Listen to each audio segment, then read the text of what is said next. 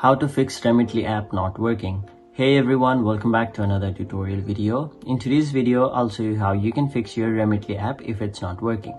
So, the first and foremost reason for your problem may be a stable internet connection.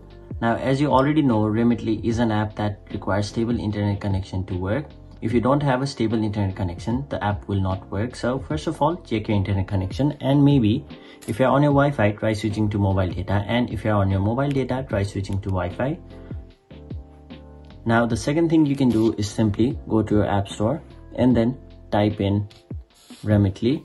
After that, tap on the Remitly app and then where it says open, and then make sure it says open instead of update, to make sure your app is updated to the latest version. Now, if your app is not updated to the latest version, sometimes the app will not function properly and it will not open. So try updating your app to the latest version. And if your problem is still there, what you can do is simply tap on the option settings.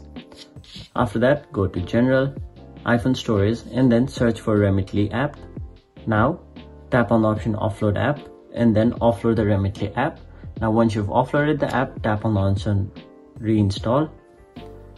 And now once you've done that, in most of the cases your problem will be fixed. But if your problem is still there, what you can do as a final resort is simply tap on the option delete app and then entirely delete the Remitly app from your mobile device. And once you've done that, simply go to your app store and then download the Remitly app.